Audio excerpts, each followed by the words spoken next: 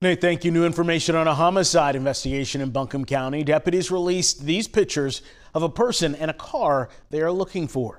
Deputies are trying to find Danya Dewey. They say she is the daughter of the victim, Lori Pollinger. She could be driving a silver Subaru Outback with a North Carolina license plate, KDS 3461.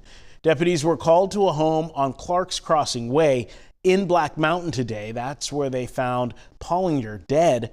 Deputies have not said what led up to the homicide or how Danya Dewey may be related to the case. Anyone with information is asked to call the Buncombe County Sheriff's Office.